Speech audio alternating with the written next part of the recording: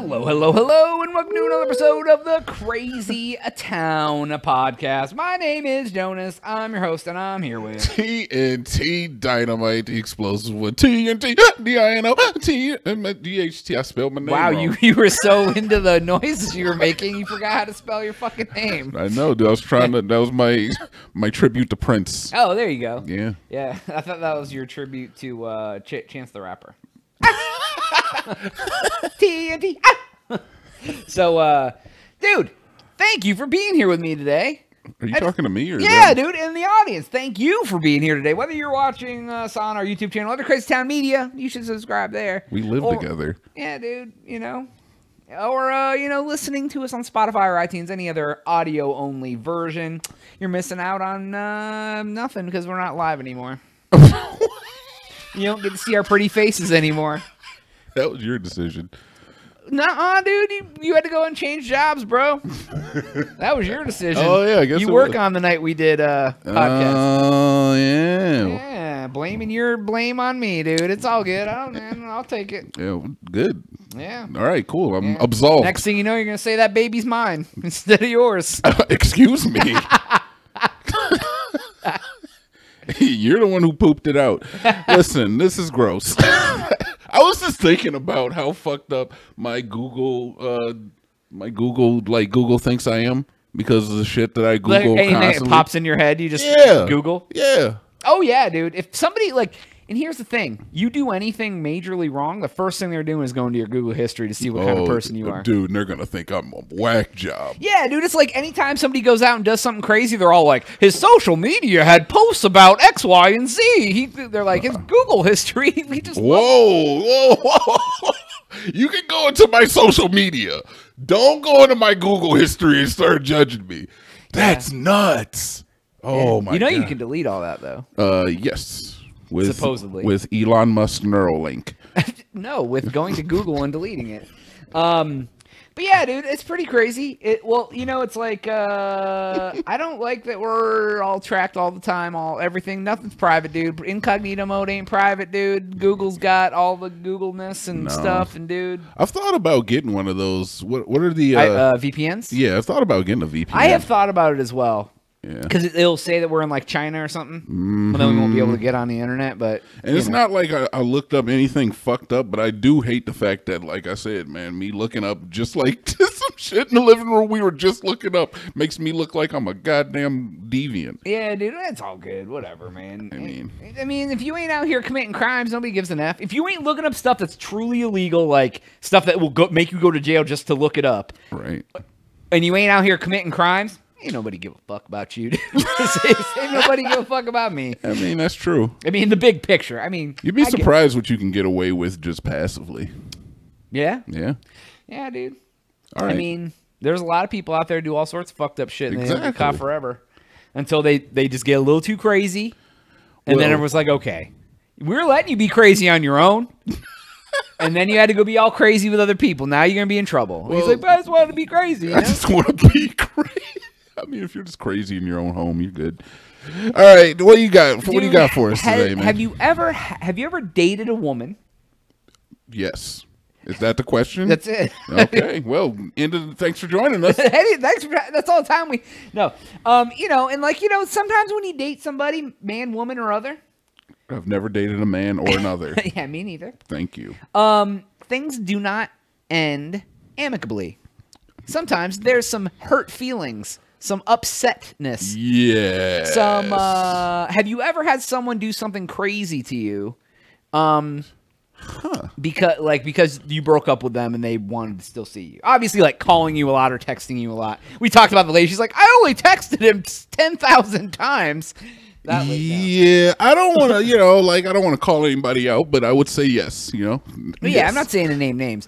What kind of crazy did they? Did they damage your property? Did they not telling exactly, but was it like? No, I'm gonna pass on that one. Okay, I'm gonna pass. How about you?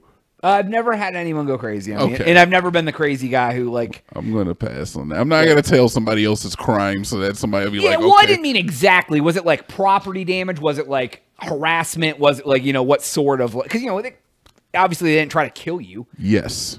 Okay. All of those. And the kill me part. Wow. All right. All of them. Yeah. Yeah. So have you ever regretted dating someone? That's the next question. You know what's funny enough? No, I've never regretted dating Even somebody. the crazy one that tried to kill me, broke my shit, and harassed me. Yeah, she was still fun for a while. Hey. It's a lesson. Facts. Life lesson. So, separation of church and state. That's what that teaches you. Right. So, okay. I was going to go about the story a different way, but I figured I would start it with that because I didn't even get her name because she doesn't deserve it. It's fine. She's fucking crazy. Where's she from? Florida? I think it's overseas because the monetary compensation was in euros. Ooh, so she's London, Florida. So this lady broke up with a dude, or dude broke up with her. She faked her own kidnapping. She fakes her own kidnapping. They find her half naked she plans it out that she was half naked, dropped off in the middle of nowhere, whatever. Made it look I guess realistic. She was found walking, something like that. Made it look realistic. Yeah, she made it look so realistic that she super glued her vagina shut and said that the man did it to her. What? Yes. Oh, she went the whole wanted nine. She wanted him to go to jail for gluing her vagina shut. But that's not illegal. I guess it's battery. It's just a prank. glue your pee hole shut, dude. Ashton Kutcher pops out. You been punked. Your vagina's glued shut. So, but I guess they found her. They realized it was her. Is like she was on video buying basically a kidnapping kit and knives that she she harmed herself with knives and like. But it doesn't. Why did she need the knives if she was just doing it herself? She wanted to make it look realistic. I enough. just don't understand. Like, you were talking in the last episode about people that get jobs where they can potentially kill someone. Yeah. Well, I don't know how this goes along with that. Why would you ever want to hurt yourself to blame it on somebody else? Oh, I think that's worse than getting a job that you're like, you know what I'm going to do? I'm going to cut myself and say that he did it. Yes. One of them is finding a healthy outlet to a certain extent for maybe some irrational feelings you would have. One is being a fucking psychopath. One is trying to ruin someone's life forever. It's just being a psycho. That's a criminal act for one thing, that you would try to frame somebody like that, so you're criminal. Right. Obviously, you can't tell the difference between I didn't think it'd be illegal or I'm willing to take the chance. I'm willing to put a man in jail forever. Yeah. For capping me and gluing my pussy shut. I will, and it's funny, it's like my mind was going to say to rationalize it, like there's really no difference in that from like robbing somebody's house, but yeah, there's a bit of a difference. There's a little bit of a difference here. Stole his television, then fucking stapled her vagina shut and try to blame it on him. Oh my god! She had to pay him 25,000 euros. She had to pay him for the defamation, and she got 10 years in jail. Yup. Right? That's what I said. Wait, how is he going to get his money if she's in jail? Yeah, dude, that's how it always works. They're like, oh, you get restitution. But dude, I'm still waiting for the $250 those 3 kids who stole my car in 2009 to pay me. Wait a minute. Like, you for real? Yeah. Oh, really? Yeah. My car was stolen when I lived in Cleveland in 2010, 9. Yeah. They found it, but it was 3 minors had stole my car. Ooh. When I went to the progressive place to because they found it and yeah.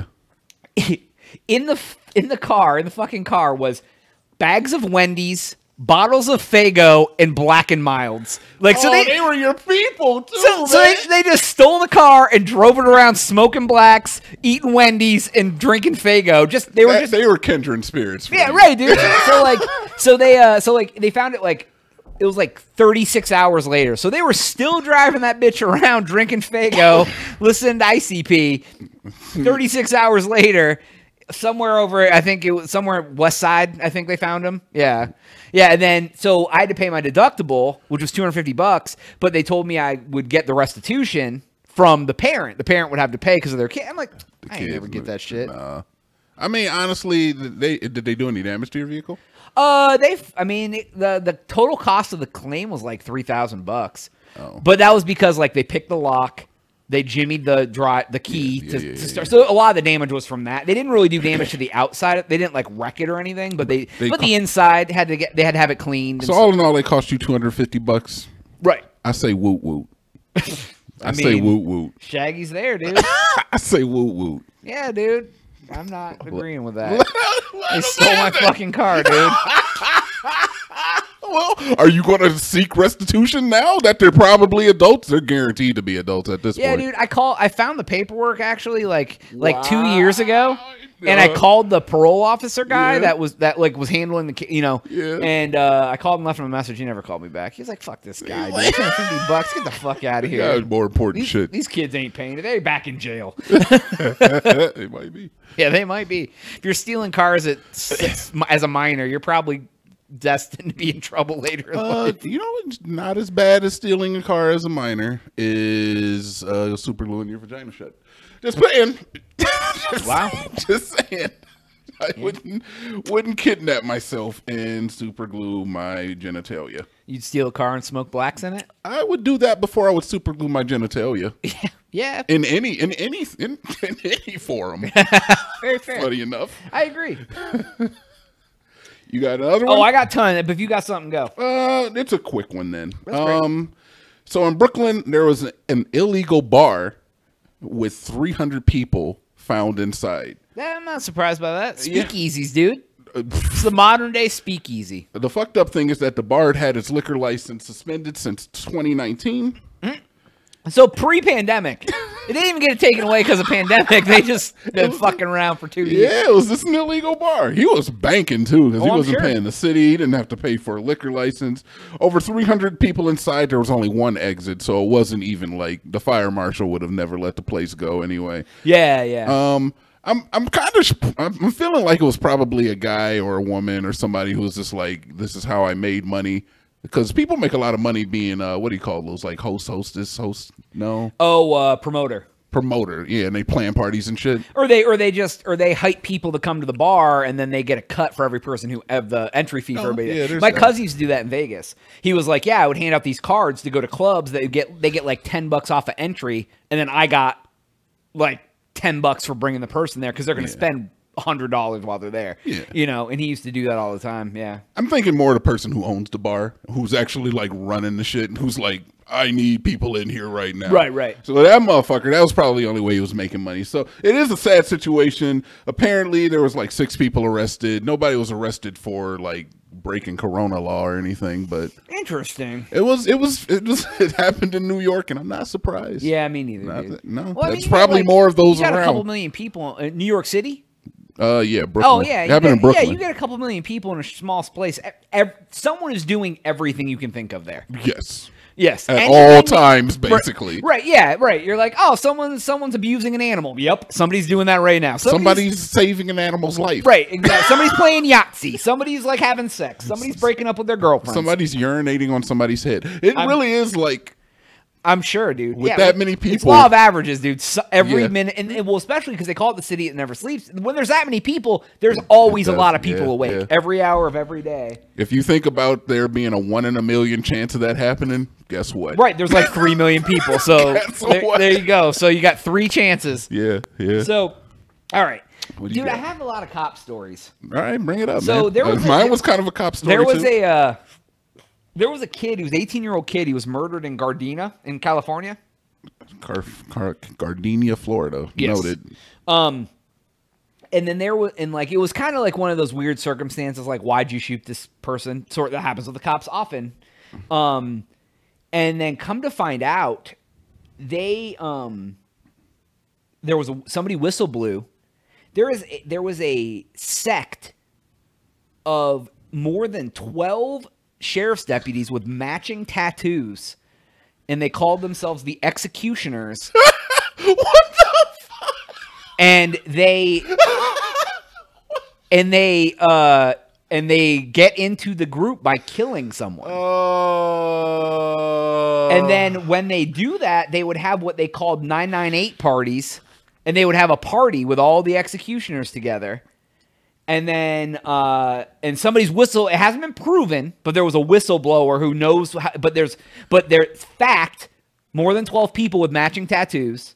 Wow. And they said when all this went down, 2 people were fired, and then 6 others were just sent to other precincts. So they basically just split the group up. They didn't even, like, hold them accountable or try to figure out who they murdered to get into, like... So basically they were calling it a gang, but like they didn't get arrested like a gang, which they should have. I mean, it's I guess it'd be difficult to prove, and you can't necessarily bring somebody up on charges without like probable cause, and somebody saying that you did something. It doesn't make it probable cause. Because, I mean, they could just as easily say that, like, if you ever in the course of duty have to kill someone, then you get this tattoo, which is still fucked up, but it's not on purpose at that point. Now, the one thing that I would want to know is, like, the names of all the officers and if they've had any... weird circumstances that... No, just if they've had any discharge, firearm discharge on their watch or on their record that ended in a fatality. Oh, well, all of them do, because that's how you get the tattoo. No, you said that was what the guy who whistleblowed. Is that what the guy said, like, or is that actually they could start like going? I want to see the records. Is all I'm saying. Yeah. Well, I'm sure. I bet you every one of them probably does. Because then you can start investigating those actual shootings and yada yada. Yeah, but we got to know that first. So. I always say we got to know the information before we can make a definitive. Right, but absolutely. Do they? If they do, we gotta take that in consideration. If they don't, then fuck that guy, and he's right. Exactly. I just think it's just crazy to think like it's like. Well, I mean, there was like TV shows about bad cop sex. Like The Shield, which is a great fucking show. I don't know if you ever watched The Shield. I have not watched. It was a good show. It was fucked up, but like they were like just bad cops. Like they just. They arrested a lot of people, but they also let a lot of people get away with shit, and they were doing illegal shit themselves. So it's like that. How much illegal do you do? Well, who do you let get away with what? But you're still bringing down.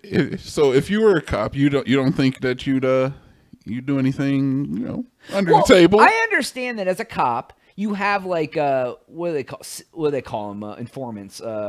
I think CO or whatever, I think is the thing. So, like, if you have an informant, obviously they're doing illegal shit, but they're also giving you information, so it's like a tit for tat. Like, hey, but they can be like, hey, this is the guy who's... So, like, you let this, like, low-level drug dealer run around, but then he's like, hey, we got a new big guy who's doing whatever. You can go bust this dude. It sounds like something out of a movie. I don't know if it's that deep in real life, but I get what you're saying. You essentially, let some little shit go.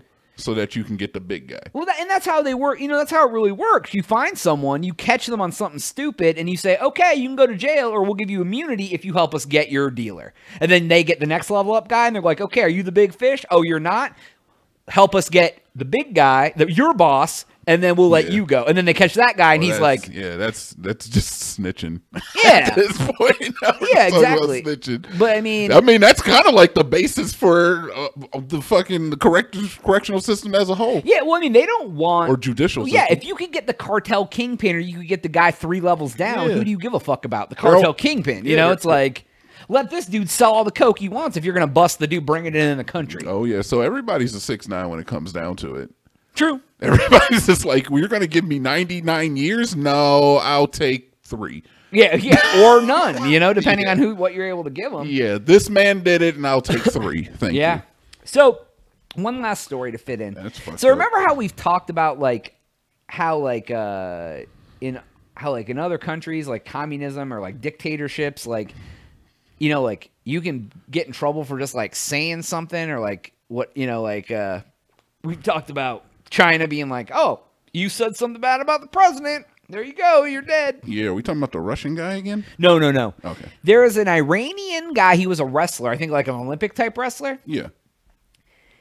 He was sentenced to 2 death sentences. How do you die plus twice? 6 years and 6 months in prison. They're going to make you wait to die? and 74 lashes. So they're going to lash him 75 times. Wait, hold on. Then they're going to kill him twice. No. Then he's going to have to spend 6 years and 6 months in He's going to prison. put his carcass, he's going to put his casket in jail? Yeah. No, it sounds to me like they're going to hit him, then they're going to put you in prison, and then they're going to kill you slowly. Yeah, well, yeah, 70. And I think, yeah, they were like, then his brothers, one brother got 54 years, the other brother got 27 years, and they both each got 74 lashes as well. What? They were charged with 20 crimes, things such as attending an illegal gathering, assembly. You can't do that. And insulting the supreme leader. Yo, that's fucking, yeah, we'll teach you. Yeah. Yo, where was this at? Iran. No, well, yeah. But yeah, dude, That's it's nuts, like, man. And he's like a national wrestling champion or something. Like, he's like, it's like, so they went to like a protest or something. They picked him up, 2 death sentences. Then his other brothers got 54 and 27 years, dude. I wonder what part of it got him the 2 death sentences. And I don't mean to make light of it. I'm just like, I get very interested in like what exactly for what crime is the punishment a death sentence, and how did he do it? Like, how did he do it twice? I mean, any of that stuff is worth death. Well, you know, we're truth, not facts. Yeah. So we I mean, we read the story, but you know, we don't know all the charges that he was brought up on. Right? Oh, absolutely not. He might have like punched somebody in the face. He might. Yeah, dude. But it's just crazy that like in other like people like will bitch and complain about our country. Yeah. But if you don't like our president, you can say anything you want about him as long as you're not threatening him. Yeah. You know what I mean? Like, and even if you threaten them, like, I mean, I guess that's a crime. Yeah. I mean, you can't go online and say I'm going to do XYZ to whoever, anyone. You can't. I can't do that to you on the internet. But like, you can be like, you suck. You're an a-hole. You do a bad whatever, dude. But in another country, you could be put in fucking jail for 50 years. It just boggles my mind about how like fragile your ego has to be if you can't tolerate somebody talking shit about you. To the point that you like want to kill them, murder them in jail, and trap them for 50 decades in prison or 5 decades. Yeah. Or I mean, to the point where you want to fight them or you get angry about it. I don't understand. I don't know. It seems like the entire world is run by just these groups of sociopaths. It seems like you have to, in order to even get to the point of becoming a politician and becoming successful enough to become president or a leader of any of these other countries, you have to like just be emotionally fragile. You have to you have to lose a part of your own humanity to a certain extent. Yeah, well, I think the same goes for like being like a super successful businessman or like whatever. Because that's kind of what I mean. Because the only way only way you succeed that hard is by putting a lot of people down. Yeah, and it's like it just feels like you lose a part of yourself. Like you dedicate yourself so much to that one goal or those one aspect of just like I have to make all the money. I have to make all of the money. I have to have all the power. Like, yeah. Exactly. This is how everything should be run. It just seems like, I don't know. You know, and it's hard to see that side, but like, it's like, they say money and power both corrupt, and I could see it, dude. Yeah. It's like, yeah, I have $100 million in the bank, but I want $200 fucking million in the bank now. You know, it's like, yeah, when you're like, oh, dude, I have $5,000 in the bank, or I have $10,000. You're like, whatever. But then if you had like $100 million in the bank or invested or whatever, like you can't spend all of that, right? But it's just like you don't need that much. Yeah, I don't know, but I can see like the more I save money, the more I want to save more money or accumulate more money, and that's at low levels of money. So if I looked at my bank account and saw like 7 figures, I'd be like, oh yeah, dude, let me get 8 figures. I think it's easy for that to happen, like for you to get caught up in accumulating. I don't feel like the issue is necessarily with the accumulation of funds. I think it's more like the just the thirst for power that kind of kills me. It's like the thirst. It's like, sure, you go into politics with the best intentions, but then that power can, like you said, corrupt, and absolute power corrupts absolutely to the point where like Xi Jinping probably had great ideas for China, and he thought that he was going to be a man of the people, and then over the years it turns into something else, and now he is seen as just a dictator and an overlord. Same for Putin. I'm sure he thought that he had the best. In fact, he was very good for Russia early on in his term. His first term. Well, he just got more and more powerful over all the years. Now he's like, I don't want to go. I don't want to go.